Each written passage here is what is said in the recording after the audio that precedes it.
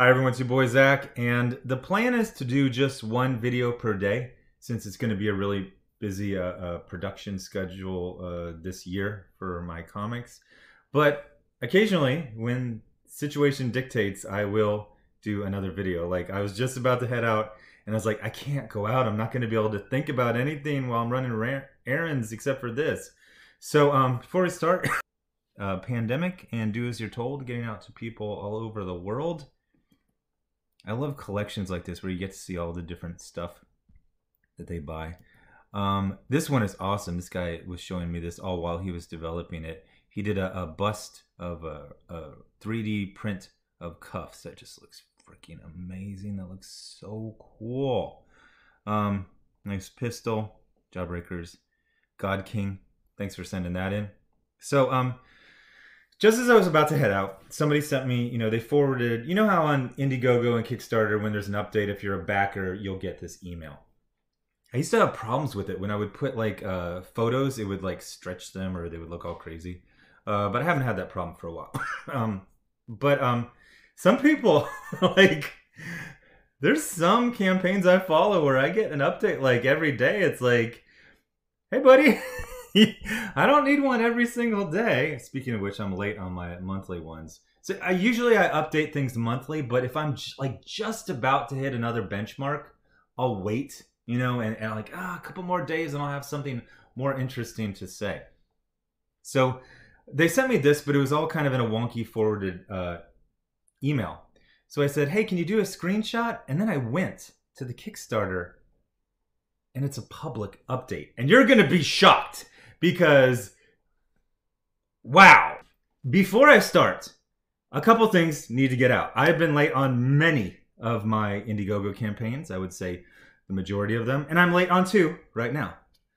I'm late on Expendables to Go to Hell. I'm late on Jawbreakers Grand Bazaar. $4.99 book 1 isn't due out until April of next year. So, of this year. So I'm doing good. I've been late. It happens. Unfortunately, like a month or so ago, or no, a couple weeks ago when I was launching $4.99 book 1, you see here I've got 15 projects. And I've delivered, like 13 or 11 of them? So I said like, hey, you're going to get it. Now it was a flippant joke relating to kind of like the early days of me having an Indiegogo and other people where the usual suspects are like, this book will never be produced. It will never be sent out to you. Now, eventually, like 10 fulfilled projects later and 2 years later, they don't say that. But it was kind of like this reference to that, but then it came off as me saying like, haha, your book's late, sucks to be you, which I didn't mean, so sorry about that.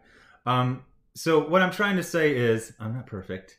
And I also kind of tried to, I legitimately checked to see if this was a bit. You know how you have those like theme restaurants where the waitresses are really sassy? I was like, is this like a bit she's doing where she just like degrades the backers? I'm like, no, it just, okay, so let's just jump right into it. So this is Mahdi, a sci-fi graphic novel by Duncan Jones, Alex DeCampi, and some of the best artists in comics.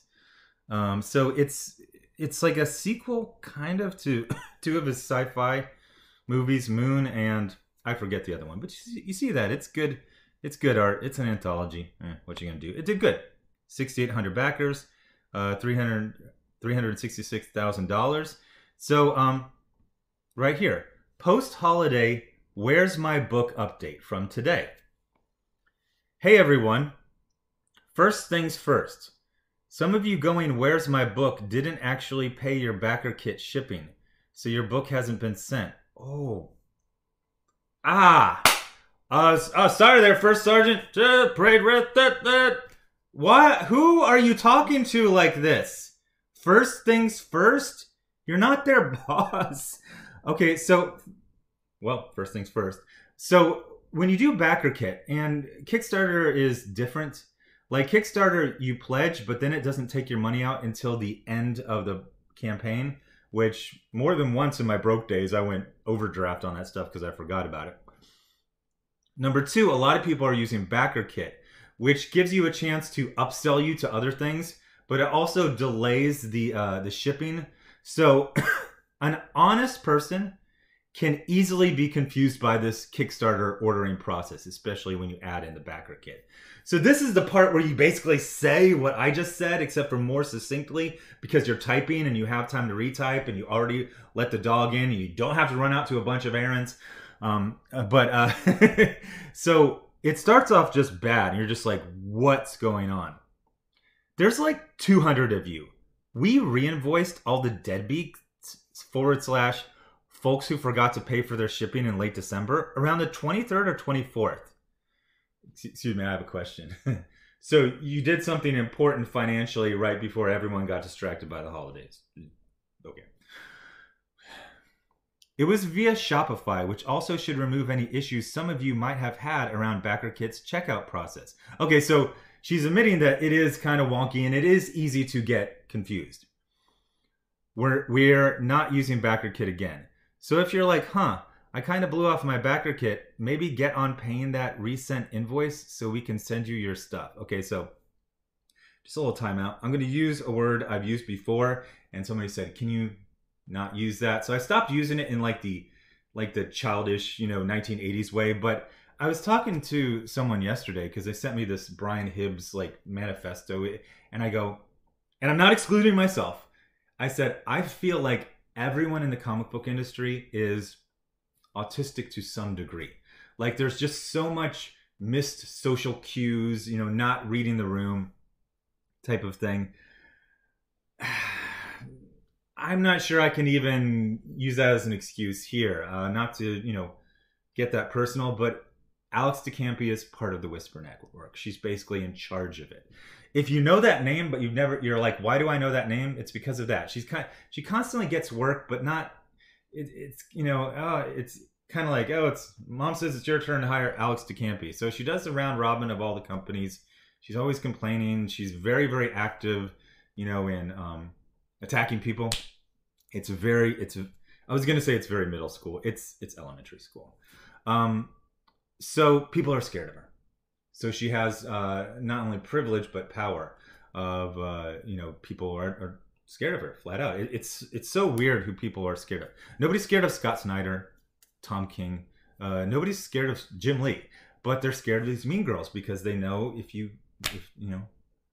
if they get you in their sights, like they're never gonna give up ever. Years will go by. So she exists at this level of privilege that is usually reserved for royalty, essentially.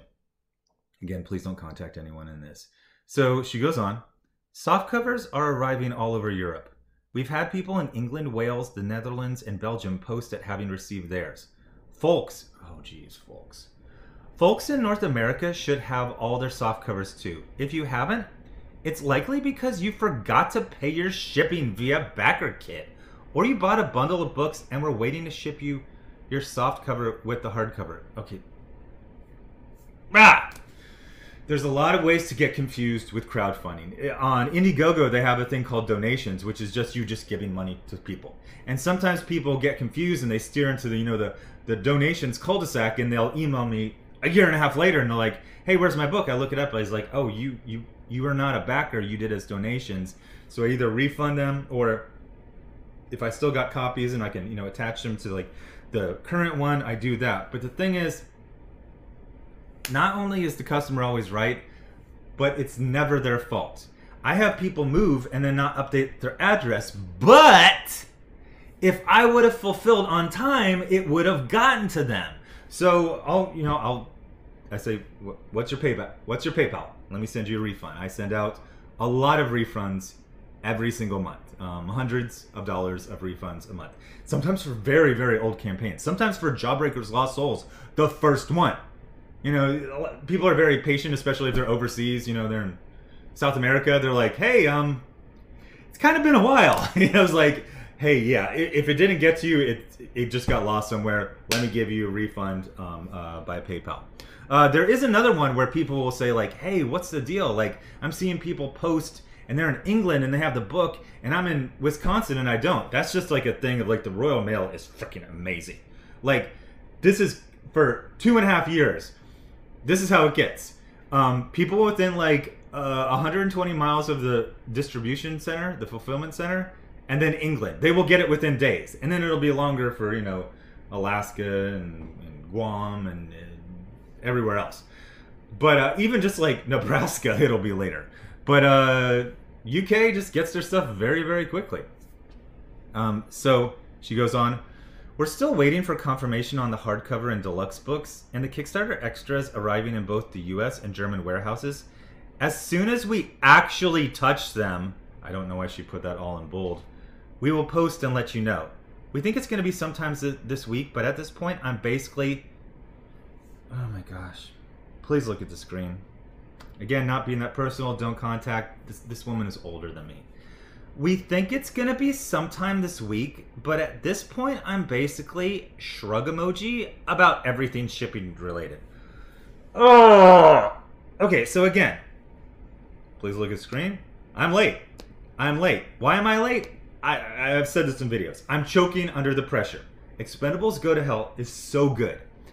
My plan is to effectively never take this out of in demand. It's always going to be available because I feel like I know it. The word of mouth on this book is going to be amazing. This book is so good. Even if you haven't seen the Expendables films, you're going to love it. But I am late. I'm late because I'm choking, because I'm so excited. I'm not, basically shrug emoji about everything shipping related. Oh, by the way, I've already paid for printing on Expendables and JAWBREAKERS. Just going on.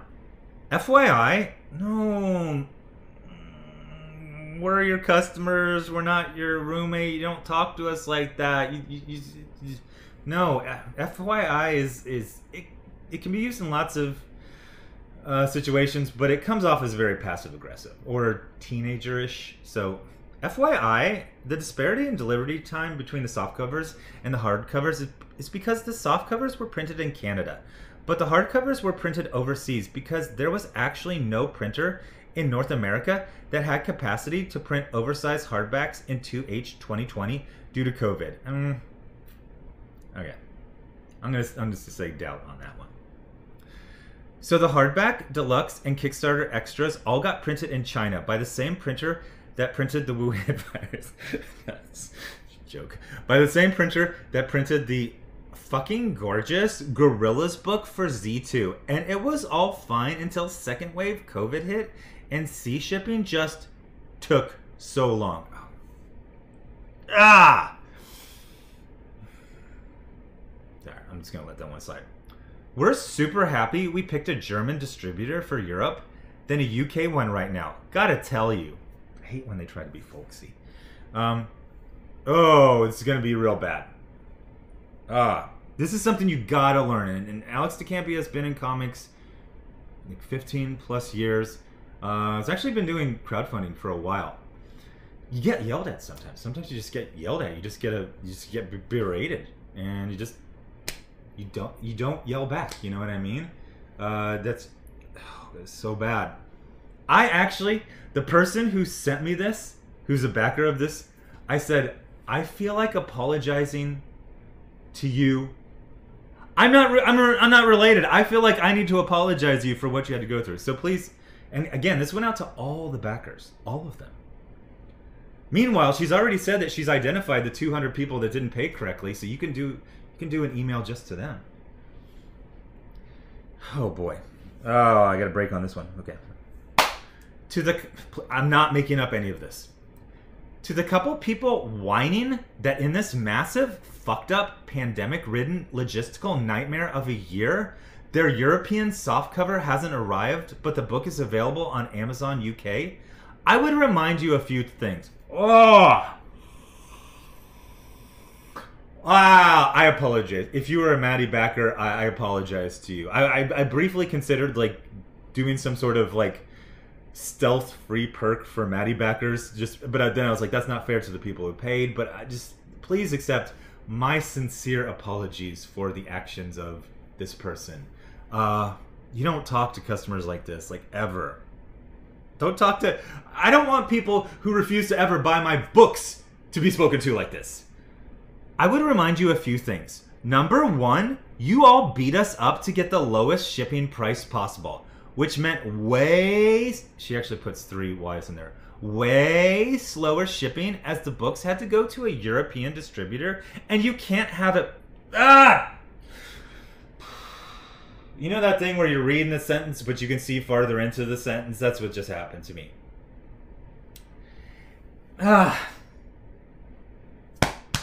This hurts my capitalist heart to say this. This is not me, this is her. Again, don't contact her. You can't... No! Okay. You can't have it both ways, friends. First of all, they're not your friends. You're treating them like dog shit. And I'm pretty sure you're going to lose a lot of customers forever just off of this single update, not off of being late. Again, I don't want to diminish being late, but Jawbreakers Lost Souls was like 9 months late. Basically, nobody talks about that when they talk about it. It's doing very, very good on eBay, the first printing. And so, like, it's people say this about The Dark Knight Returns as well. They're like, there was these large gaps in between some of the issues. Most people forget about that. People are going to forget it's late once they get it. They're very forgiving. I don't even pay attention, really. Like, once a year I'll check. I was like, still haven't gotten that. Still haven't gotten that Rob Liefeld book I, backed. Whatever. Don't yell at them and then call them friends. Oh. Number 2, you're getting a ton of Kickstarter exclusive extras you can't get on Amazon. And 3, it's only, and she put this between asterisks to like emphasize it, the softcover on Amazon. We always said the softcover would go retail. The hardcover and deluxe are Kickstarter only, with a few left from the rump end of the print run on the Z2 web store. We were going to sell at conventions when we naively thought conventions would happen again. Lastly, again, I want to emphasize, and this is not a bit, it's not a code, it's not secret wink. Do not contact her for any reason. This is so hard to read. At the end, she goes, lastly, number 4, I'd really like to see you do better. Please look at the screen. I'm not making that up. This is disgusting. This is disgusting behavior. For those of you that were home over the holidays and sent a billion emails to Z2 support and got mad that you got form letters in response, oh gosh, she's doing this numbered thing. I remind you that number 1, Z2 is a small company that closes its offices for 2 weeks, holiday over Christmas and New Year, which means number 2, Rebecca, our support gal, was not working and not able to answer your queries. I think some of us have been spoiled by mainly ordering from large retailers and expecting 24/7 service even on Christmas Day. We're on it. We're responding as fast as we can. Books are on their way, and then doesn't even sign it off, like, thanks, Okay, so number 1, again, not to pat myself on the back, I work every single day. One of the things people say is they're like, oh, what if you were this person and you just did like 1 or 2, campaigns per year, you'd make more money. It's like, it's a trick question. I work every day regardless. So if I put out 1 book or 6 books, and again, last year, the calendar year 2020, that was my best year ever. And I mean, by far, it was massive. I was reading this thing, Brian Hibbs said his sales were down for his 2 stores like 34% over 2020. My stuff was up like 34% over 2020. Yeah, I did more books, but page count, that matters. And then also it's like fun. Like the best reviewed books were Pandemic and especially Do As You're Told. People love Do As You're Told. And those weren't even on the schedule. Those just popped in, because I was successful in other ones. I had, capital to reinvest in new things and just... This is not a bit. If you backed Maddie, whatever, however it's pronounced, and you got this email, I apologize to you for having to deal with this. You should never have gotten this. Occasionally, I will get a really salty email. And in my head, a salty response will come out. I don't type it out. Some people say the way to do it is to type it out and then not hit send, but you're going to accidentally hit send some of the time. So it's the customer. You don't know what they're dealing with. You don't know if everything in their life is falling apart And the one thing they were looking forward to was getting the Zach Friday sale. And then they didn't get a pinup. And they're really mad. The person who got the pinup, who was very pleasant, I'm not talking about you. This is theoretical. This is like the last email I answered right before. So I don't know what to say besides I apologize. See, there's no... oh, there are comments. Ninja Cyborg says, wow, as someone who hasn't moaned or whined or indeed communicated anything at all and doesn't care if it's another year before the book shows up, I really didn't appreciate that aggro-ridden email. Get off your high horse, mate, and don't call your customers deadbeats if you want them to come back for more. Very well said. So this other super backer says, absolutely could not agree more. A very bizarre and unhelpful update. So Duncan Jones says, if it's any consolation to the rest of you, I also ordered a softcover through the Kickstarter just to see how the process worked. That's a really good idea. And it took me years to realize to do that. Especially since I make the backers list, I can just put my name. Like, it took me 2 years to figure that out. So I get to see the condition. I get to see how much time it comes in. It's also interesting, like, if you order, like, a 2-pack and then just a regular book by itself, do they come on the same day? No, they don't. They never do. Just to see how the process worked out and still haven't received mine. We will get them, but the postal situation for little companies like Z2 is an entirely different animal from the logistical behemoths out there. Z2 is doing everything they can. You and I will get our books as soon as possible, Duncan. So that's what the update should have been. Very truthful, honest, sincere. So anyway, yeah, I'm sorry you backers had to deal with it. God, the idea of sending it out to 6,000 people because 200 people have... Oh, God. I'm sorry. I sincerely apologize to you for this. Anyway, thanks for watching. Bye.